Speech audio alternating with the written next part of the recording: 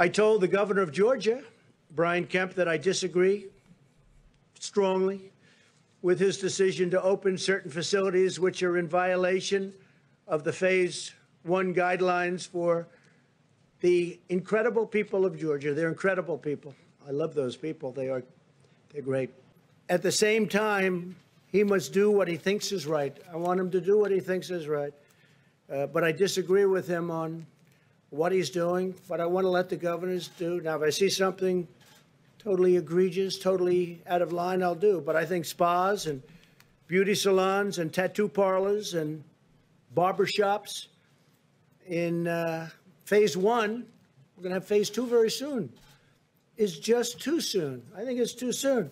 And I love the people. I love those people that use all of those things, the spas and the beauty parlors and barbershops, tattoo parlors. I love them. But they can wait a little bit longer, just a little bit, not much, because safety has to predominate. We have to have that. We have to have that. Did I mention how much I love the people that use tattoo parlors? I love them. They're great people, but they just have to wait just a little bit longer. Brian Kemp, I agree with what you're doing, but I don't strongly. Okay, really? That was obviously President Trump. Basically, he's putting out two different messages, right, about Georgia. And Governor Brian Kemp's plan, of course, to reopen his state's economy.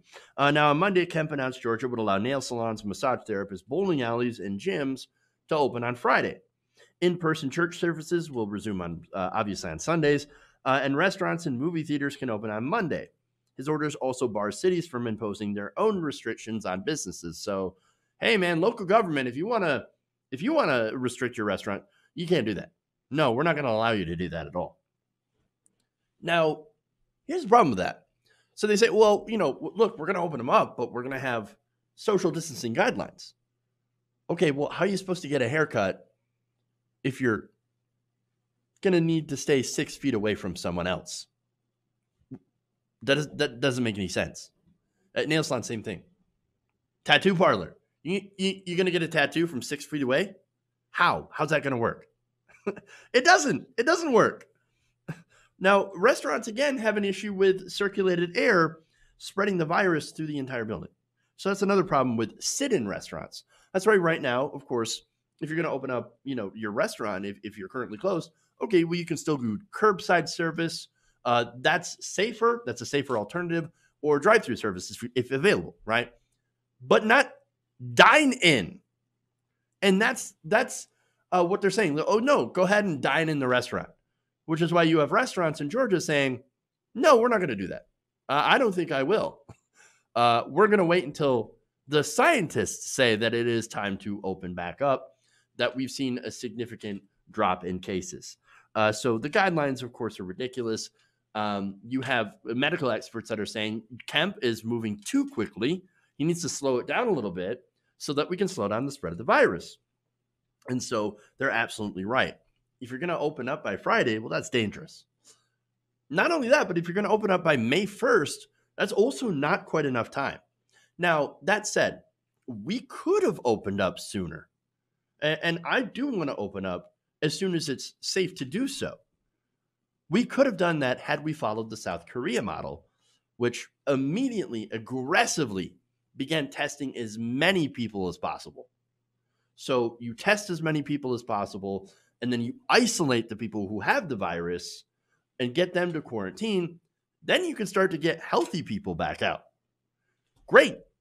And you can do that on a good timetable. Look, you have places that have also done aggressive testing. You've got Germany that's starting to open up slowly. And so these are countries that did take this seriously, at least more seriously than the United States has, which, if you can remember, President Trump was like, oh, it'll disappear. It'll disappear like it's like magic. It'll be gone by April.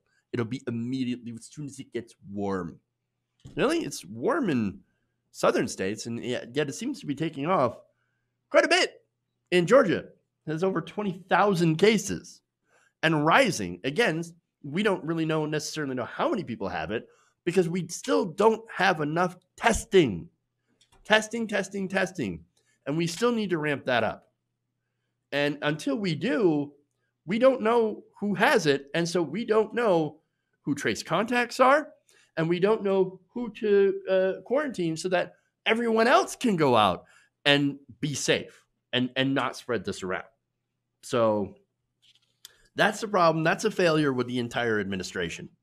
So now with that out of the way, let's get to how Donald Trump is, of course, being Donald Trump and how he just shamelessly kneecapped Brian Kemp.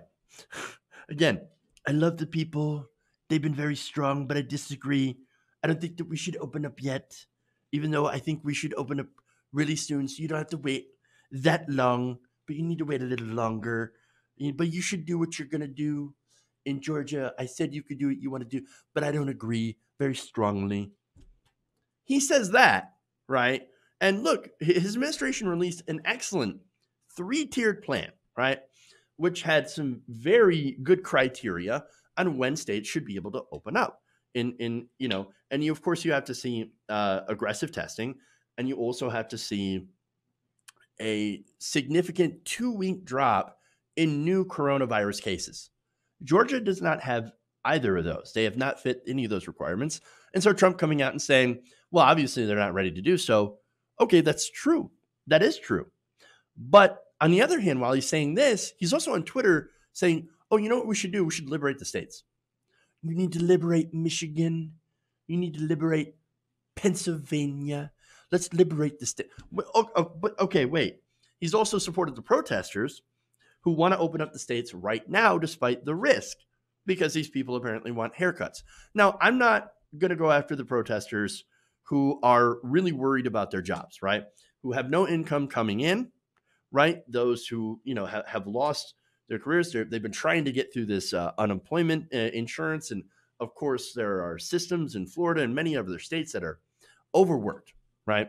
That are not able to process their claims. So these people are running out of money. These are people in desperate situations. If you want to protest here at that point, you are 100% able to do so without any sort of condemnation, because I understand, right? You are desperate. You are not getting the help that you need because of broken state systems.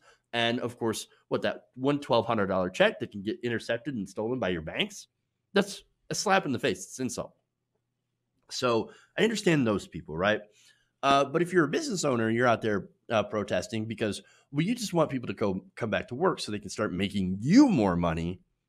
Well, okay, I have a problem with that.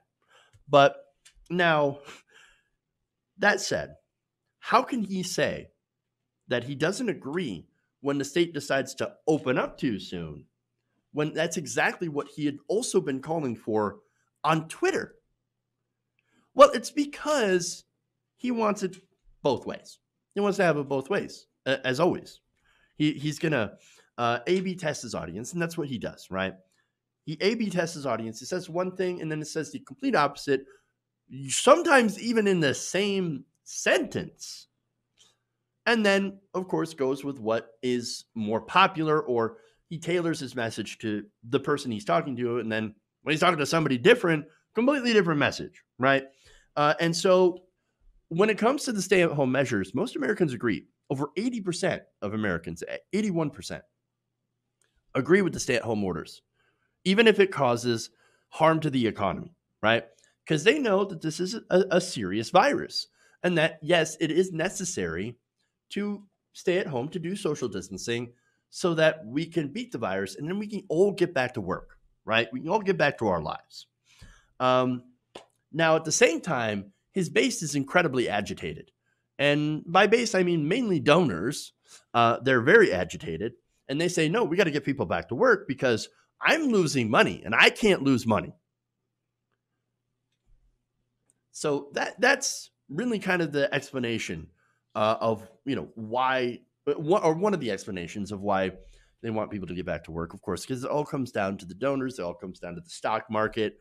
People have lost too much in the stock market, and I can't handle that. So, yes, let's get everybody back to work, because guess what? Turns out I don't make the wealth, they do. My workers do. Who knew? Who knew? But the best part, of course, about this entire thing is the shipping of Brian Kemp right in the back. Because according to a source, Trump and Pence had called Brian Kemp on Tuesday night and had expressed both support and praise for the Republican governor's move to reopen businesses on Friday. So they literally called him up and said, I think what you're doing is tremendous. Brian, I think your move to reopen the state is tremendous. I think it's great. You did everything that you needed to do, and I fully support you. Me and Mike Pence, my friend. Mike Pounds. Yeah, we support you 100%. And then the next day, come out and said, I don't support you 100%. I don't agree with you, but do what you're going to do. Hilarious. Hilarious. In fact, Trump also complimented Pence on his performance as Georgia governor, according to a source. And another person familiar with the call said the call overall went well. But again, you saw the very next day, I strongly contradict what you just did. You would think that people would learn not to trust Donald Trump when he says something. But I'm expecting Kemp to learn a more devastating lesson. Because I think in about 2 weeks or so, unfortunately, I hope I'm wrong, but usually I tend to be right about these things because I'm good at foretelling disaster. I did, after all, correctly note that Donald Trump was going to win the election. And so I'm pretty good on track records of disaster. And I'm seeing that possibly in about 2 weeks or so, Georgia, Florida, and South Carolina, and any of the states that are opening up too soon, are going to end up becoming new infection hotspots. And then, of course, they're going to spread that infection right back out to the coasts. And so we're either going to have to do two things: close up again and cause more harm for the economy for longer, or accept that, and this is the worst part, that lots and lots of people are going to die. And unfortunately, I can see the Republican governors choosing the second one because as far as lives go, I don't think they're pro-life at all. Hey guys, hopefully you enjoyed that free video. Now I'm going to have to ask you a favor.